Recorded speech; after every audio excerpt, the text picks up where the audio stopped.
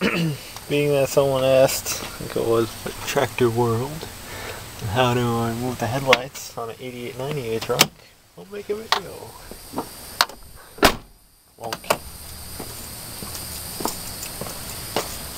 See, these headlights are similar to those years, but they have two posts. There's a grill shell right there, right there. That's on your left side. Right side, same thing. Right here, right here. You get 1/4 inch with a 5mm. Fits right on. Start taking out your posts. Takes forever to come out. Sometimes they're rusted too. Start working on this one.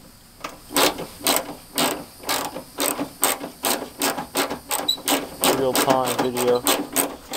Mosquitoes are getting me. Come on. Nut driver works well too, instead of a ratchet. A little bit faster. Well, put that over there. Not seeing anything.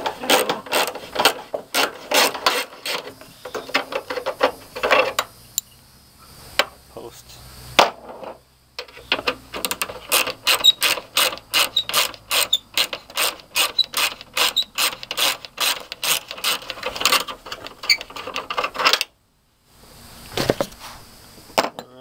Those are your two posts.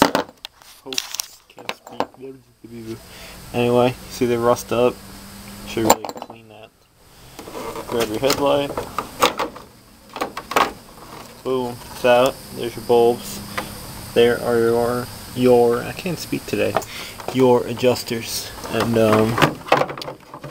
wait a minute, hold up.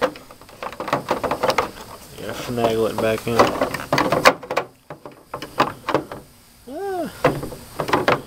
Well, here is the thing. I'm having difficulties with one hand, but yeah, they go back in. There we go. Ouch. That wasn't right. Broke my corner light. No, I didn't. Junk. Anyway, that's how it goes back in. I think I did snap that. What a piece of shit. Actually, I didn't break anything. It's because this truck is hit over here a long time ago. And it's actually a little bit meshed. I think the radiator support's kind of pushed in.